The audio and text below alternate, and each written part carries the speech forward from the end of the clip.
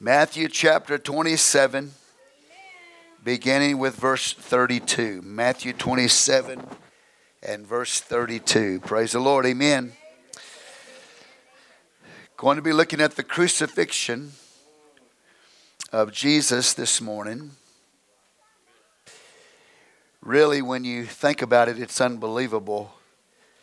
It's believable, but it's unbelievable in a sense what he went through. Beyond comprehension. Amen. But he is alive this morning.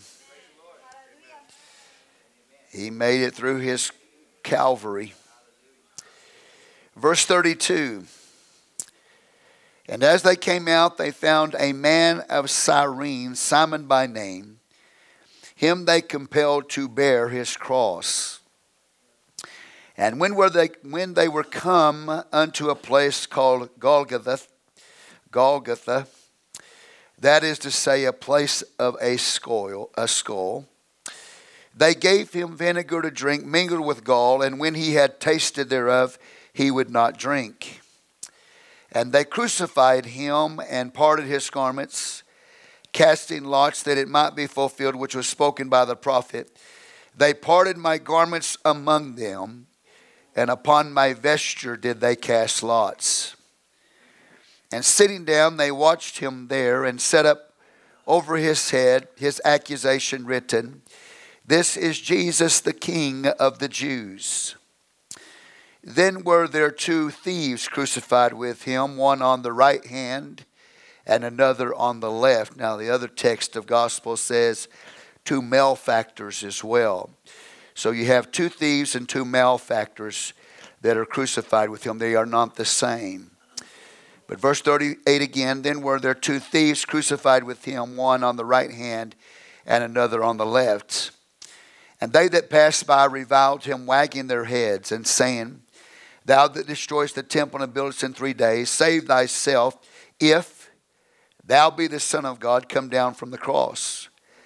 Likewise also the chief priests mocking him with the scribes and elders said, He saved others, himself he cannot save. If he be the King of Israel, let him now come down from the cross, and we will believe him.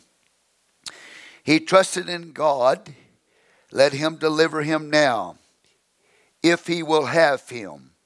For he said, I am the Son of God. The thieves also which were crucified with him cast the same in his teeth. Now from the 6th hour there was darkness over all the land unto the 9th hour. And about the 9th hour Jesus cried with a loud voice, saying, Eli, Eli, lama sabachthani, that is to say, my God, why hast thou forsaken me? Some of them that stood there when they heard that said, This man calleth for Elijah. And straightway one of them ran and took a sponge and filled it with vinegar and put it on a reed and gave him to drink. The rest said, Let be, let us see whether Elijah will come to save him. Jesus, when he had cried again with a loud voice, yielded up the ghost. And behold, the veil of the temple was rent in twain from the top to the bottom, and the earth did quake, and the rocks rent. And the graves were opened, and many bodies of the saints which slept arose, and came out of the graves after his resurrection, and went to the holy city, and appeared unto many. Now when the centurion and they that were with him, watching Jesus, saw the earth quake, and those things that were done, they feared greatly, saying, Truly, this was the Son of God. And many women were there beholding afar off, which followed Jesus from Galilee, ministering unto him, among which was Mary Magdalene, and Mary the mother of James and Joseph, and the mother of Zebedee's children. Let's pray. Father, we come before you right now. We ask your blessing to be upon the reading of your holy word. God, we give you all the glory and the honor and the praise and the worship for it. Ask you to speak in and through us in Jesus' name. Amen. You may be seated in the name of the Lord. The crucifixion of Jesus. The scripture tells us that as Jesus was carrying his cross to Golgotha, There is a man there named Simon of Cyrene. That's North Africa. And he's compelled to carry the cross of Jesus. Later, we find out in the Word of God, Mark 15:21, that his sons, Alexander and Rufus, came into the church, amen, and became believers as well. But this North African man was compelled to carry the cross of Jesus, and he did. The Bible says when they were coming to a place called Golgotha, that is to say a place of the skull, they gave him vinegar to drink mingled with gall. When he had tasted thereof, he would not drink, and they crucified him and parted his garments. So when we look at this, the crucifixion of Jesus, I will share with you briefly some information from a medical journal. It is the Journal of American Medical Association on the physical death of Jesus Christ and what he went through. Amen. They got him there to the place of crucifixion, Golgotha, which is the place of the skull. It's also called the place of bones and the place of death. Golgotha was Gehenna. It was located south of Jerusalem in the garbage dumps, Gehenna, which later became a type of hell. The traditional locations of Jesus' crucifixion today are not authentic, or they are not proven. That mountain they call Calvary, if you look at a picture, it looks like a skull. It is not proven that that's where he was crucified. I won't go into the history of all of that, but all of that land and territory that Jesus walked on, was crucified, buried, rose again, amen, from the dead the third day, his birth, all of that was plowed under many, many times in history. So traditionally there are things that are said to be the locations of Jesus' crucifixion. They're not proven. Gehenna was known as the place of the skull. It was known as the place of bones. It was known as the place of death. South of Jerusalem, the place is a type of hell. And so Jesus Christ would have been crucified there in Gehenna. Amen. A lot of people don't know that, but that's the historical record. When they got him to Golgotha, the place of the skull, what they would have done to him according to studies, and there's a man by the name of Sir Kane.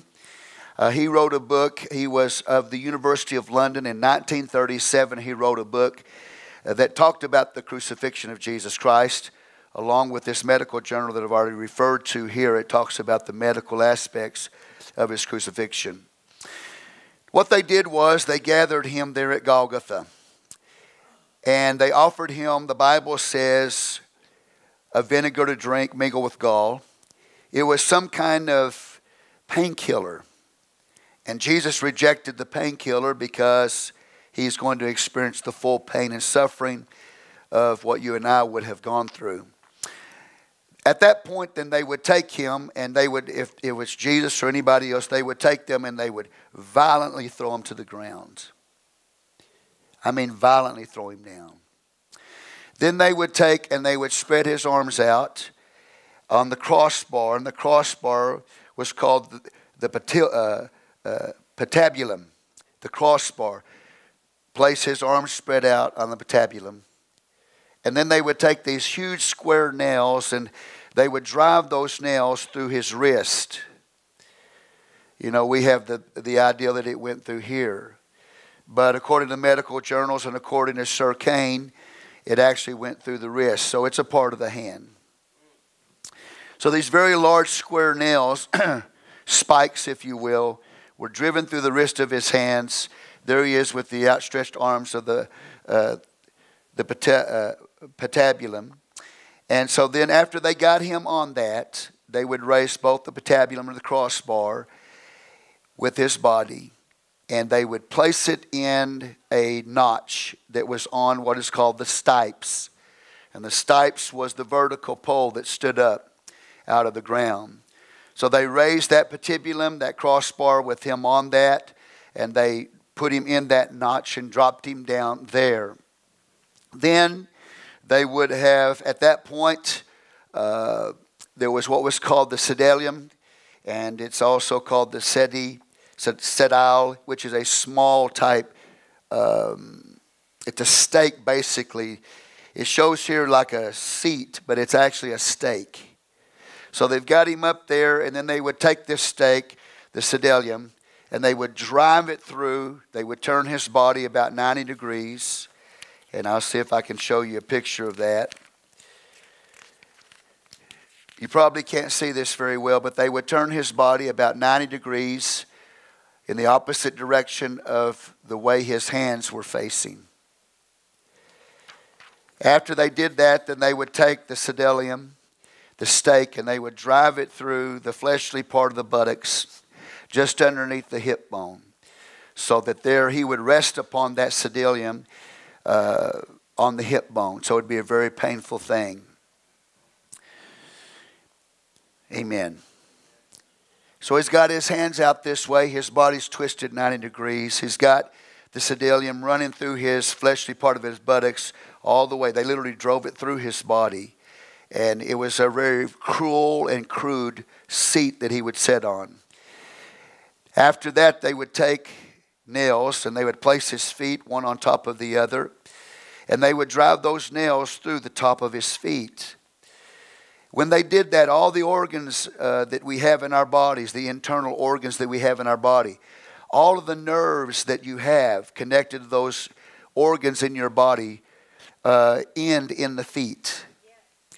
So that when they would have driven those nails through his feet, they would have severed all of those nerves. They would have separated those nerves of all of those organs that those nerve endings go to in the feet. And so that Jesus Christ, as he's hanging on the cross, would have literally felt all the diseases, all the malfunctions of all the organs of the body at one time. That means he felt what it was like to have lung cancer in a moment's time. He felt what we'd be like to have brain cancer in a moment of time. He felt what it would be like to have diabetes in a moment of time.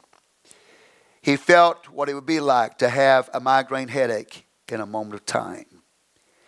He felt what it would be like to have lung cancer in a moment of time. Any malfunction that a human being could possibly go through in its body, all the pain, the disease, everything, all the symptoms that a person could ever experience in their body physically by way of disease or malfunction was instantly, as soon as they severed those nerves in his feet, instantly throughout his body, he experienced every one of those in an instant of time. So there he is. He's hanging on that cross. His hands outstretched, his body twisted 90 degrees. The sedulum is run through his fleshly part of his buttocks. He's resting upon his hip. He's got the nail driven through his feet, severing and separating all of those nerve endings of all the organs of the body, instantly going through the pain and the agony of every possible disease and malfunction that a person could go through. As he's on that cross, hanging there on the cross, he would no doubt lower himself just a little bit. And when he did, he could inhale, he could breathe. But he could not exhale without pushing himself up upon the cross. So he would drop down, and the nails in his wrist or his hands, as he would drop down, it would shoot pain all through his body and explode in his brain in a moment of time.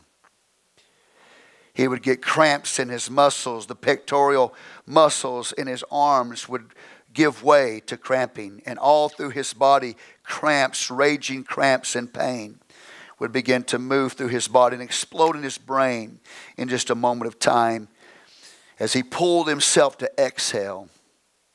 So he's basically suffocating as well. He pulls himself up on the cross. He exhales. He drops back down. When he does, the pain begins to shoot through his arms again. He pushes himself back up, and when he does, the nails in his feet send the pain through his feet. And slowly by slowly, as he seeks to do this for 6 hours, from 9 in the morning to 3 o'clock in the afternoon, he is going through that. As he is doing that, slowly, over a period of time, serum begins to accumulate in the cavity, the chest cavity of his body. And it would begin to compress the heart. The heart would be forcing blood into the mangled tissue of his body. And so this very thick blood, if you will, being forced into the fleshly parts of his body, mangled parts of his body, his heart would begin to, along with his lungs, begin to fail because of the inability to breathe very well. His heart would be compressed by the serum. The fluids in his body, the fleshly fluids of his body would begin to dissipate. And as a result of that, it would be very hard for the heart to pump that blood through the mangled flesh of his body. Until finally, as he's hanging on the cross, and remember the first thing he said was, "Father, forgive them, for they know not what they do." But as he hangs on upon the cross, he cries out, as Matthew said, "Eli, Eli, lama sabachthani," that is to say, my God, why hast thou forsaken me?" He gets close to death. One of the sayings he says, it's finished. And then he says, "Into thy hands I commend my spirit." And he died. They went to him and they broke his legs to make sure that he would, if he wasn't dead, that he would be dead by asphyxiation. And then after that, they took a sword or a spear and they pierced his side. And all of that fluid, all of that water, all of that serum, and then the breaking of his heart, the bursting of his heart. He literally broke, his heart was broken. It burst there upon the cross. And then all of a sudden, all this water and this blood begins to flow out of his side as he died on Calvary's cross at 3 o'clock in the afternoon. As you study the medical reports of Jesus' death on the cross, it brings home to us the excruciating pain and suffering and agony that he went through for us. There is no other way of death that is more cruel and more painful than crucifixion. And he went through all of that for us. He did that for you, and he did that for me. Amen.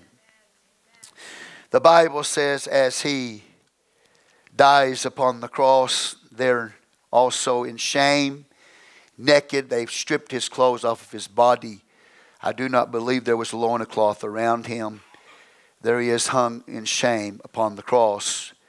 The location of his crucifixion, Gehenna, would have been a place where wild animals would have gathered and slowly eaten his flesh off of his body. The birds would have flown from the air, and while he was alive, they would have plucked his eyes out of his skull. In fact, that's the way a lot of the people that were crucified died, was they died by wild animals literally reaching up and devouring the flesh while they were still alive. And the birds would pluck the eyes out of their skull while they were still alive. But Jesus was not allowed to stay upon the cross that way. Amen. The Bible tells us they hung over his head the accusation, "This is Jesus, the King of the Jews." In verse 36, the Bible says, "And many of them that were there sat down and watched him there." There's two types of people. There are those that sit at the foot of the cross and they contemplate and they think about, what does it mean? What has Jesus done? What is this about? Why is this man dying like this? And then there are others, the Bible says in verse 39, that just walk by. They passed by and they reviled him and they wagged their heads. As Lamentations 1 and verse 12 says, "Is it nothing to you, all ye that pass by?" You have two kinds of people today as we speak about the cross, the crucifixion of Jesus. Those that contemplate, that meditate, that think about what he did for us and what it means. And then you've got those that have no time for him, who walk by and they pass by and they wag their heads. As Lamentations says, as those that pass by, is it nothing to you? I want to be the kind of person that not only just contemplates and meditates upon what Jesus did, but I want to give my life to him. Amen. And I want to live for him. I want to be the one, I want to be blessed and be the one that puts my faith in him. Amen. When I think about it, my condition before him is clearly seen. Sin is clearly seen. The wrath of God Almighty upon sin, upon his own Son. Sin is such a horrible thing that God can't even bear to look upon it. The Bible says that the heavens are not even clean in his sight. The scripture talks about the seraphim hide their face. Abraham said, I am but dust and ashes. Job said, I abhor myself in sackcloth and ashes. Isaiah said, woe is me, I'm a man of unclean lips, and I dwell in the midst of a people of unclean lips. Daniel had no strength in his body. We all need a Savior today. And Jesus is that Savior. And Jesus went through all of this just for you. He went all the way. Went all the way. T.W. Barnes, many, many years ago, I told you about him. He's a prophet of the Lord. He went through a time of discouragement. He felt like giving up. The enemy was coming against him, attacking him. There were all kinds of things that he was facing in his life at that time. And I'm talking about a seasoned minister of God. I'm not talking about a new convert. He became very discouraged, and as he was in that time of discouragement, God showed him a vision of Jesus carrying his cross up to Golgotha or Calvary. And when Tom Barnes saw that, he said, he went all the way for me. How can I do less? And I'll never forget it. And I heard that message when a person in the congregation shouted out, he went all the way for us. Amen. And I really don't want to just talk, I really don't want to just put it in a context of discouragement. But I can tell you this, brothers and sisters, he went all the way for us. And went through more than you and I can even begin to imagine. There are some who take time to sit down and look at it and meditate upon it and allows it to affect their lives. There are those that pass by and wag their head. It's nothing to them. They don't have time for the Christ of God. But the Bible says that while he's there hanging on the cross, that we have, they're saying, they're mocking him. If thou be the Son of God, come down from the cross. If he does, he can't save us. The chief priests are mocking him with the scribes and elders, religious leaders. He saved others, himself he cannot save. If he be the King of Israel, let him now come down from the cross, and we will believe him. See, he has been mocked not just by men, but he's being mocked by hell. He is ex-lex in the eyes of God.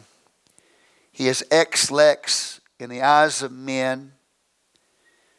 Not just exilic, but ex-lex, which means seen as an outlaw by men and by God himself.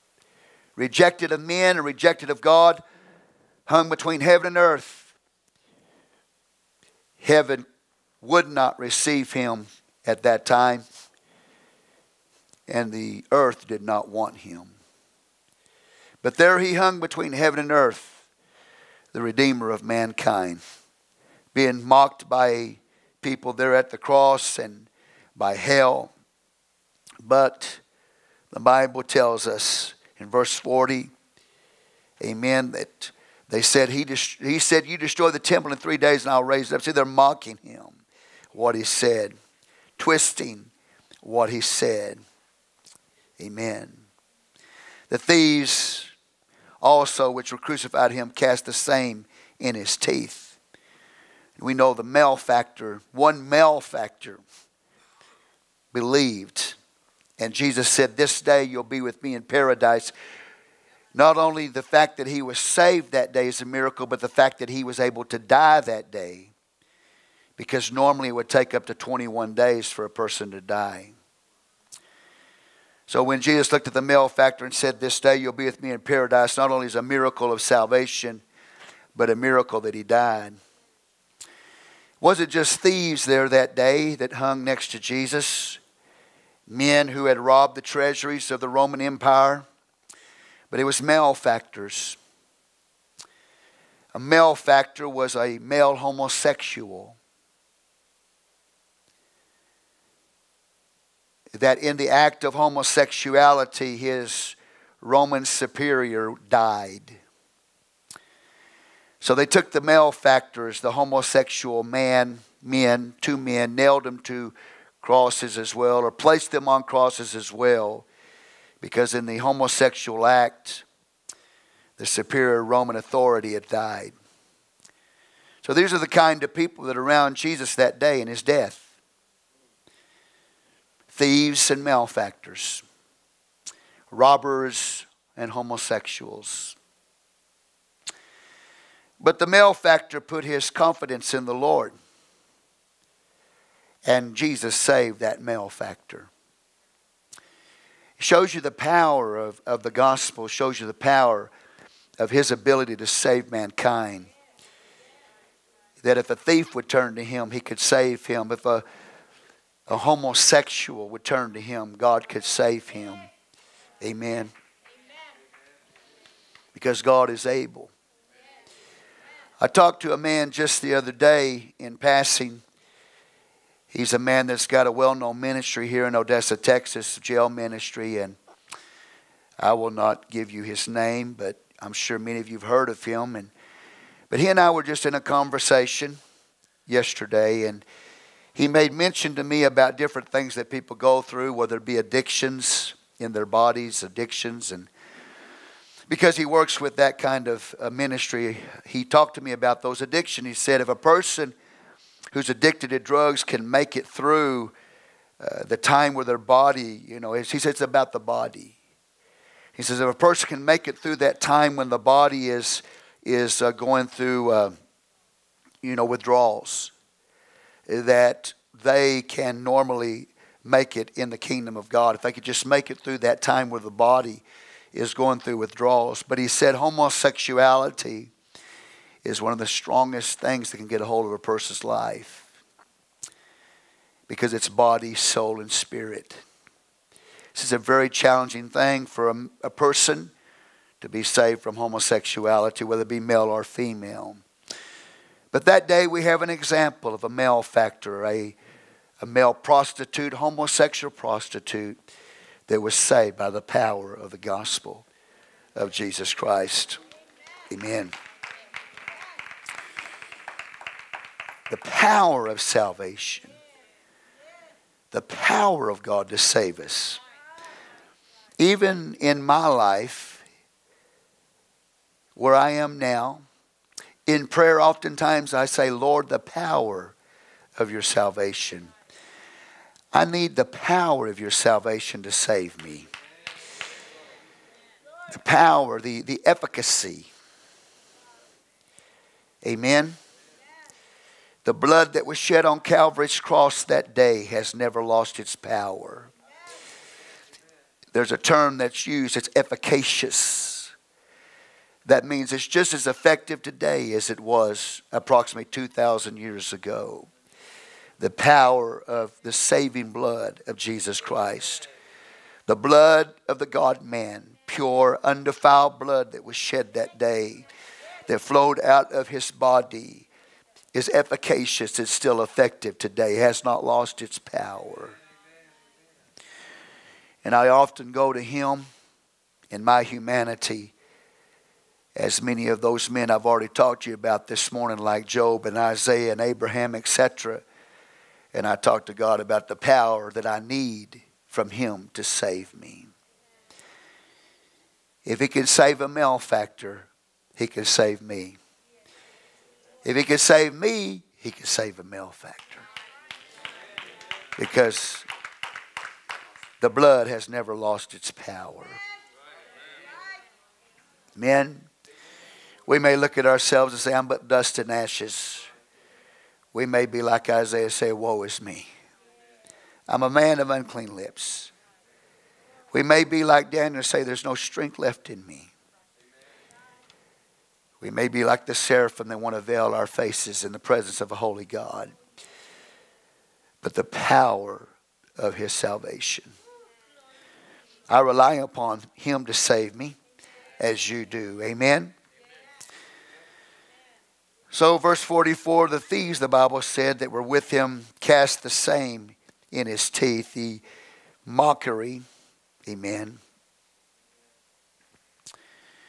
From the 6th hour there was darkness over all the land unto the 9th hour. Just about at the time of His death, when He cries out, Eli, Eli, Eli, lema sabachthani. That is to say, my God, why hast thou forsaken me? As He gives up the ghost, lifts up His head in victory, and tetelestai says, it is finished. The Bible says at that moment, the 6th hour, that's 3 o'clock in the afternoon. No, 6th hour, before He dies. He's crucified 9 o'clock in the morning, the 6th hour of the day, 12 o'clock, midday, 12 o'clock, before He dies at 3. From the 6th hour, there was darkness over all the land unto the 9th hour. From 12 o'clock to 3 o'clock in the afternoon, in the middle time of the day, midday, if you will, the sun went out. It was not an eclipse.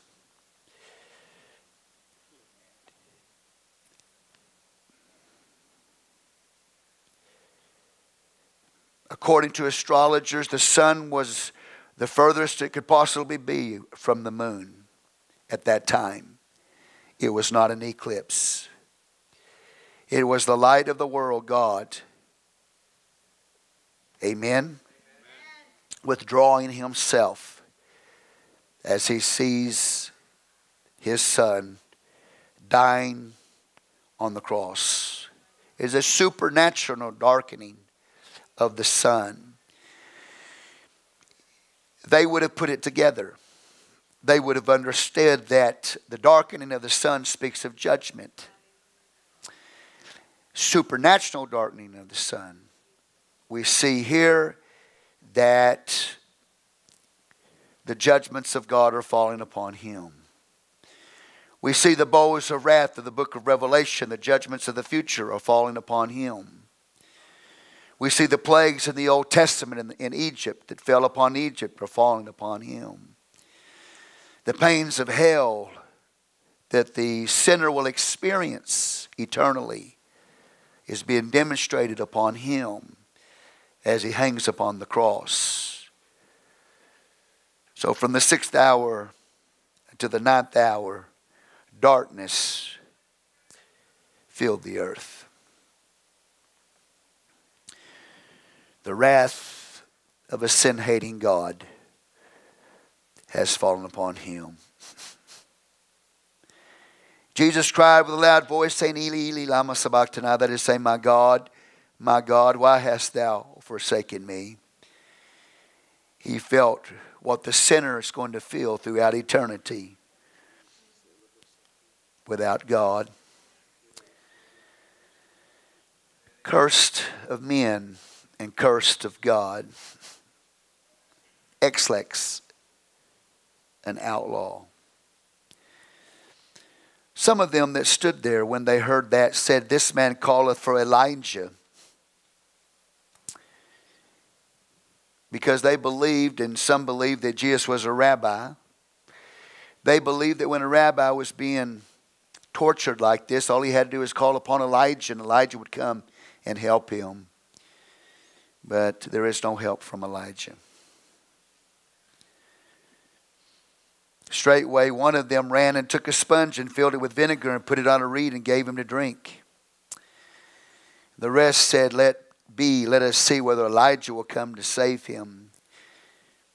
And Jesus, when he had cried again with a loud voice, yielded up the ghost. And behold, the veil of the temple was rent in twain from the top to the bottom, and the earth did quake, and the rocks rent. The veil of the temple, the veil that barred man out of the presence of God, is now from the top to the bottom. It's been rent, not from the bottom to the top, not by the hands of men, but by the hands of God. That veil that was about the thickness of a hand's breadth, God's power ripped it from the top to the bottom, giving access to the presence of God for man. A way was opened up into the presence of God. In Psalm 85 verse 10, the Bible says this: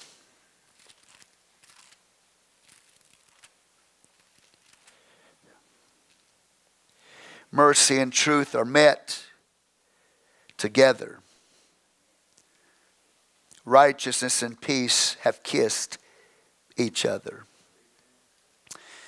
That day when the veil was rent from the top to the bottom, God tore that veil that barred man out of the presence of a holy God. The judgment seat that was behind that veil has now become a mercy seat. The tables of the law that were in that Ark of the Covenant that spoke of the judgments of God upon man's sin, that judgment, that law came running out that morning or that afternoon. The mercy of God by the blood came running out together and met Jesus at the cross. The condemnation of the law met Jesus on the cross, the mercy of God, and they kissed there at Calvary. Mercy and truth are met together. Righteousness and peace have kissed each other. In that instant, in that moment of time, it is the place, as I have told you before, where east meets west. The Bible tells us in Psalm 103, verse 12, another beautiful psalm.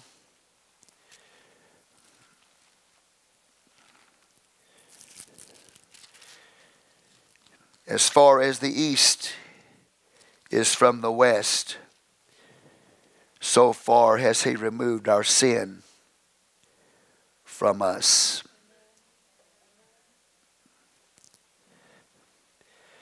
Verse 12, Psalm 103, as far as the east is from the west, so far hath he removed our transgression from us. Depending on your perspective, from God's perspective, the temple faces toward the east. The east. The tabernacle faced toward the east.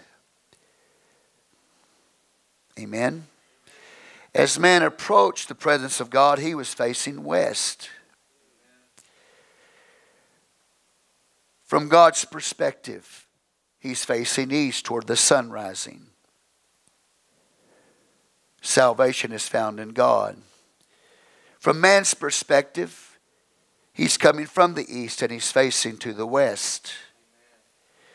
So literally, the presence of God that faces east toward the sun rising, and the face of man coming and approaching God for salvation, facing a western direction, which speaks of his lost condition.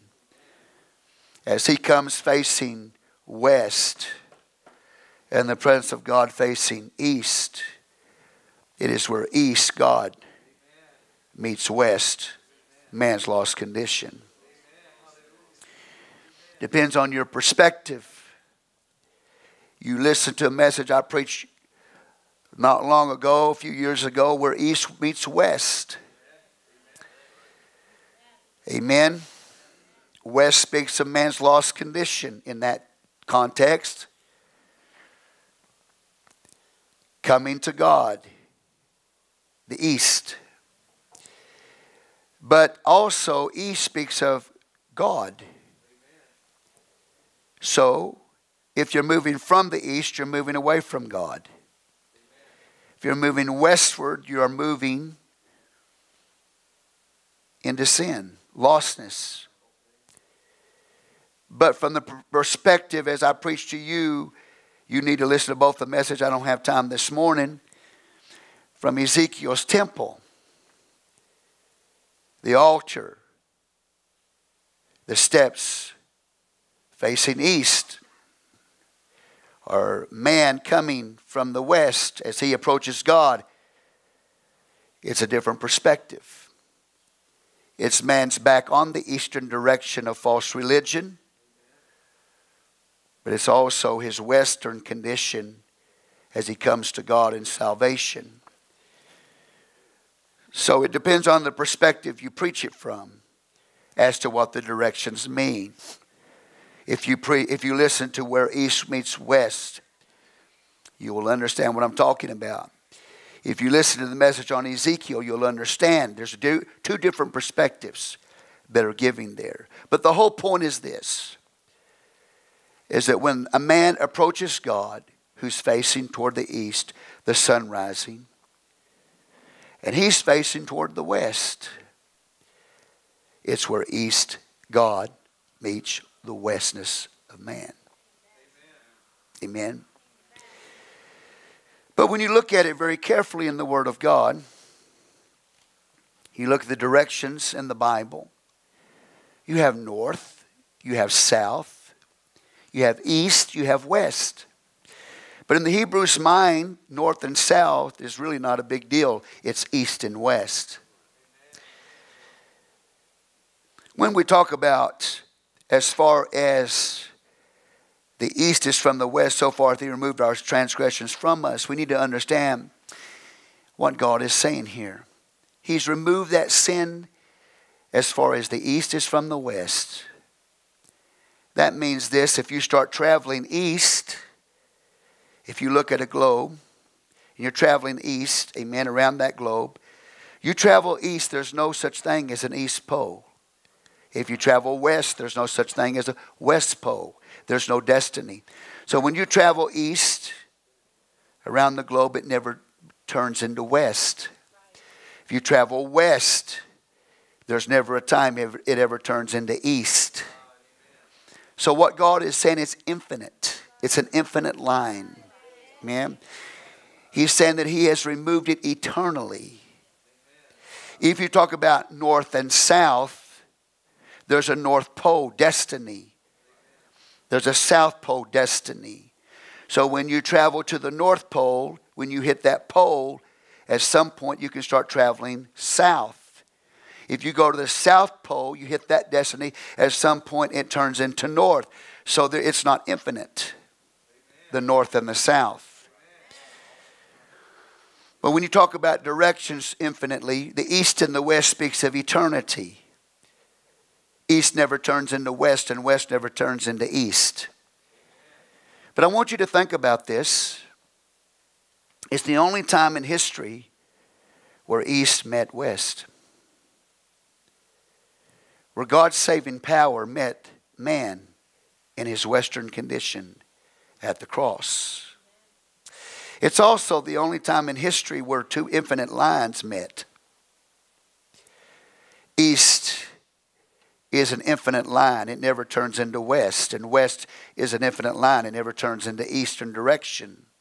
You understand what I'm saying? But there's a vertical line that's also infinite. If I stand here today, and I'm not talking about north or south, this way. But if I draw a line and I intersect where east meets west, the infinite line of where east meets west, and I stand here and I draw a line straight up, then that line keeps going up and up and up, and it goes through the clouds and it goes all the way through the heavens, and it never stops. It's infinite. Amen. If you go down, straight down, That line is an infinite line. So the point is, you have two infinite lines. When you stand here and you go up an infinite line, it never stops. It's eternal. You have where east meets west. It's an infinite line. East never becomes west. West never becomes east.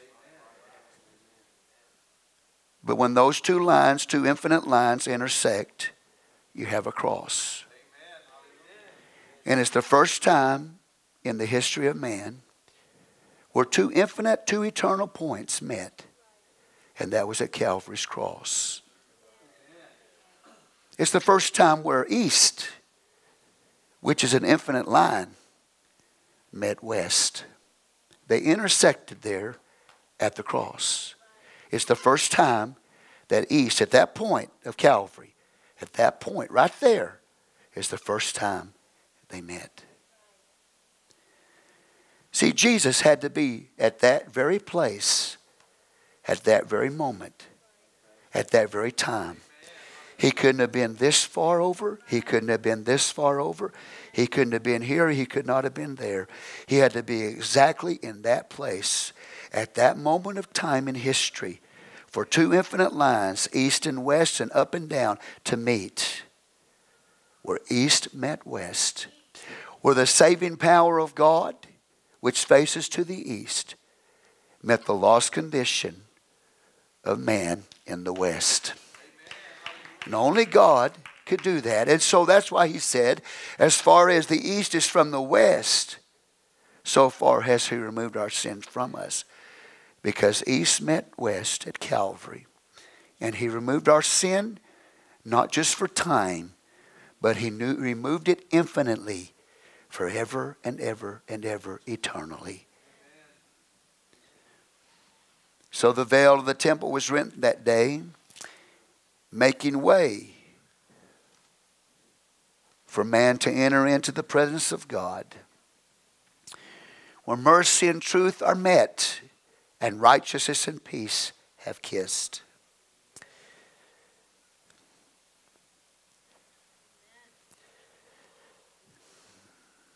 Jesus, when he had cried again with a loud voice, yielded up the ghost. And behold, the veil of the temple was rent in twain from the top to the bottom, and the earth did quake, and the rocks rent. Not only was it dark that day, but there was a mighty earthquake that shook the earth. Historians that lived during that time said that earthquake was felt all over the world. It wasn't just felt in Israel, Jerusalem that day. It was felt all over the world. They said they felt it in Russia, what is today known as Russia. They felt it in China. They felt it in Africa. That earthquake, what he did, the significance of that, shook the whole world.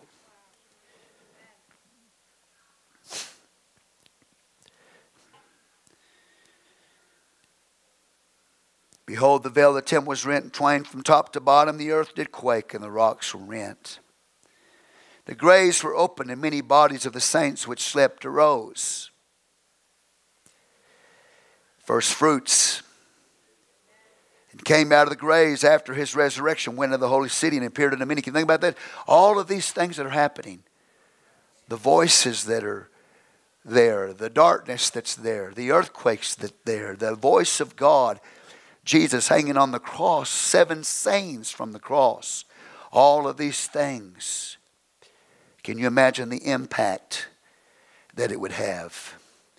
Now you have people who have died or in their sepulchres. The first fruits of them, many of them, not all of them, but many of them that slept arose when he died and appeared in the holy city after the resurrection. Can you imagine that? You're in your house, the time of his crucifixion, the graves open.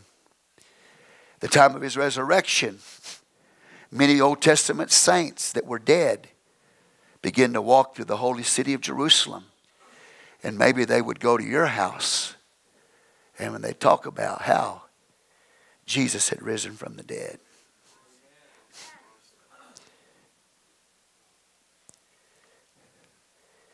Miracles around this event. The centurion And they that were with him watching Jesus saw the earthquake and those things that were done. They feared greatly, saying, truly, this was the Son of God. Love spared not his only Son. People at the great white throne judgment someday will see the one who died for them. The love of God expressed upon Calvary's cross. For God so loved the world that he gave his only begotten Son, that whosoever believeth in him should not perish but have everlasting life.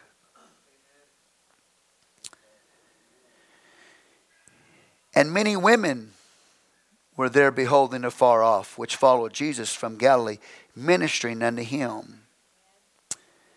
Among which was Mary Magdalene, Mary the mother of James and Joseph, and the mother of Zebedee's children. A profound impression that day. When his side was pierced, out flowed blood and water that day. He gave birth to a bride. There's 3 ways to get into a family, brothers and sisters. One is by adoption. One is by marriage. And then one is by birth. And he made a way to take care of all 3. Amen. Let's stand. Father God, we stand in your presence today in humble awe and reverence. We thank you, Lord, for the unspeakable gift of eternal life. Help us, Lord, as we look at this, as we sat at the foot of your cross today and contemplate its meaning. Put within us a thankful heart this morning, God, for everything that you went through for us.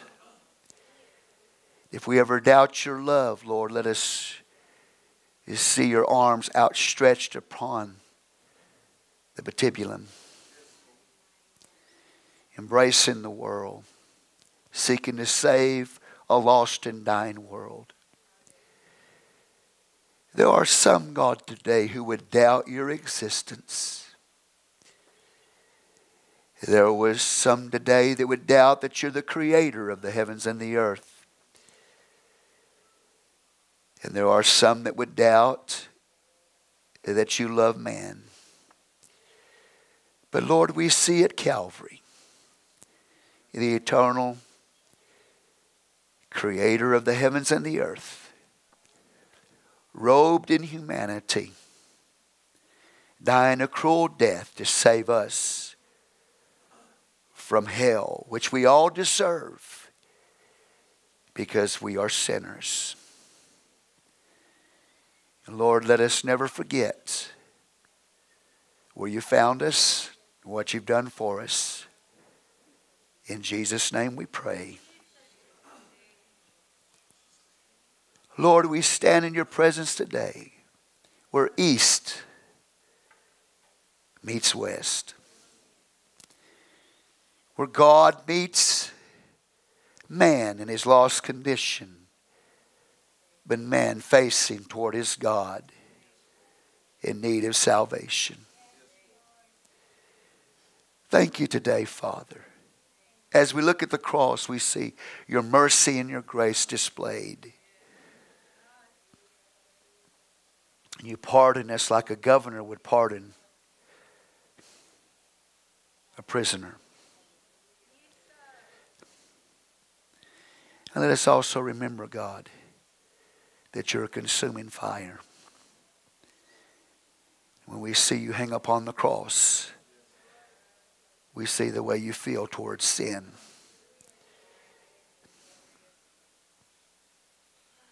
The wrath of a living God upon his hatred for sin. But the love of God displayed that you gave your only Son. So Lord, we ask you, God, today, we will not waste your blood. We ask you to cleanse us with that precious blood. Forgive us of every evil thought, every evil word, and every evil action. Purify our hearts and minds today with your blood. Save us, Lord, by your power. The power of the living God. And we give you all praise and all glory and all honor for it. As we look at the crucifixion of Jesus Christ. Amen and amen. God bless you. You're dismissed in the name of the Lord Jesus Christ. Amen. Thank you for being in the house of God this morning.